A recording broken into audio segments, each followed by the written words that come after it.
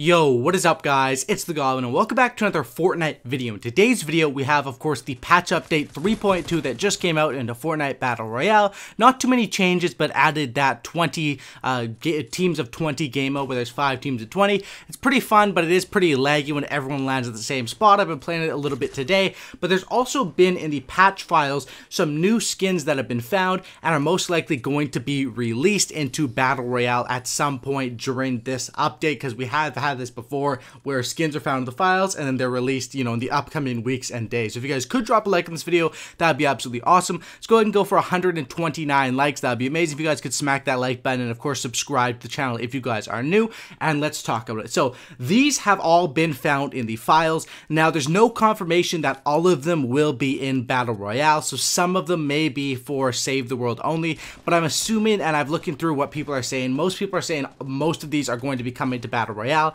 and you'll see a lot of them are based around the St. Patrick's Day, which is of course coming up here in about a week and a half or 2 weeks, something like that, and that's where a lot of these are based around. So let's go ahead and let's talk about it. They've released the names of these skins as well as the rarity of them. So let's talk about the first couple here. What we have here is the Power Chord Epic and the Sergeant Green Clover, which is an uncommon. These two are really dope. I do like that Power Chord skin. It is definitely something that we've never seen before, and of course you can see the Sergeant Green Clover is something that is going to be with that St. Patrick's Day, you know, surrounding around there. Definitely, you know, it's not really an event that they're doing in the game, but they are doing some custom skins for that. These two skins are dope. I definitely do prefer the Power Chord, but both of these are really awesome skins. Next ones that we have here are the Highland Warrior, which is an epic, and the Battle Hound Legendary. This one is really cool. I like both of these. I really do like the Battle Hound one. Reminds me a lot of the Wukong. However, the Wukong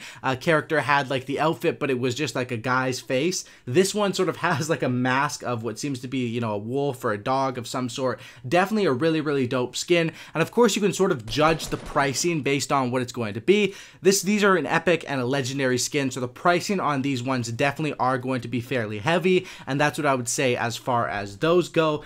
Next thing we have here as far as skins are the Warpaint Legendary and the Rose Team Leader Legendary. Now there's been some debates around these ones. A lot of people say these shouldn't be legendaries, but I think what's happened and what's sort of been leaked is that people that own the game, the Save the World part of the game, are going to be getting some bonuses in Battle Royale that can include, you know, these skins might be on that list, as well as a glider and umbrella. Basically, that's what they've been saying. People who have been buying Save the World have been getting emails and basically getting these free 2 gliders, which I'll show right now. And there's also been some rumors that these skins will be something that maybe they get in the near future for a bonus in Battle Royale if you do own the Save the World portion of the game, which of course Battle Royale is free, but the Save the World portion does cost money. So that's the rumor surrounding those 2 skins, and maybe that's why they're both legendary. Next we have 2 new, or actually 4 new gliders here. We have Rusty Rider, which is an epic, and the Checker, which is a rare. I do think they need to up their glider game. I mean, there's been some crazy ones like the one with the bear on it, the one with the dragon, but those cost a lot of money, and you know, gliders should probably be cheaper than general skins because you only use them at the start of the game and if you hit a launch pad. Next is the Stage Dive rare and the Storm Sigil, which is an uncommon. Some pretty cool gliders there. And then if we go for the basically the things that go along as far as backpacks go, we have a Skirmish Legendary, a 6-string epic, which is sort of like a guitar that will go on your back, which is definitely cool. That fits along with that first pink skin that I showed in this video. There's the Buckler epic and the Pursuit Legendary, so a lot of different back blings. I think they're going to start releasing back blings separate.